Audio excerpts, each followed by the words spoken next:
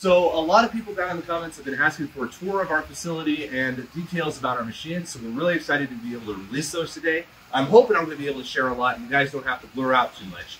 So this is our version 14.x machine, which is a completely new iteration.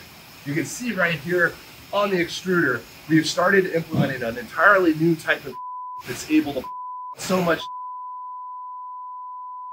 So it's getting to a print speed.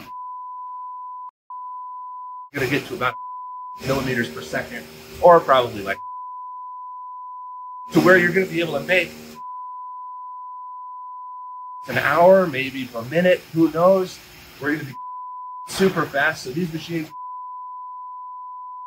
50,000. So it should be really impressive. Though at the same time, completely eco-friendly and made from recycled. So we're going to be able to make whatever we want from this and be able to every other material down the line.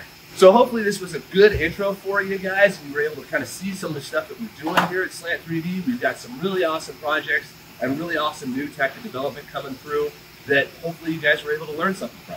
Have a great day, everybody.